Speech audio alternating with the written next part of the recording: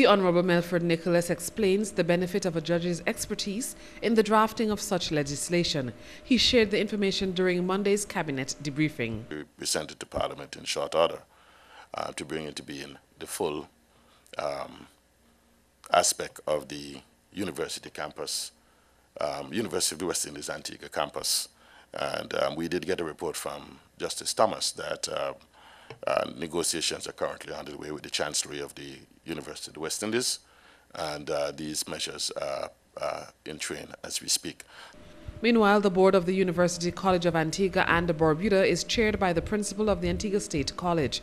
He was invited to present a status report to the cabinet on work being undertaken on the campus, and he told them that among other work needed to bring the facility up to standard was improvements to facets of the nursing department. We did get a report that they required additional infusion of capital and some support from other agencies of the government to ensure that the full operations of the School of Nursing at the campus for the upcoming quarter was given due consideration. They did ask for an additional amount of capital to be able to equip not only a simulation center for the nurses, but to make modifications to the plant as it now stands.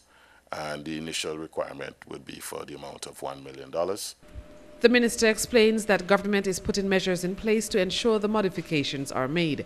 Improvements will be made to the library, while the electricity switch tripping, which has resulted in outages caused by air conditioning units, will likewise be addressed. An improved landscape is also in the pipeline. This is Aisha Caleb reporting for ABS News.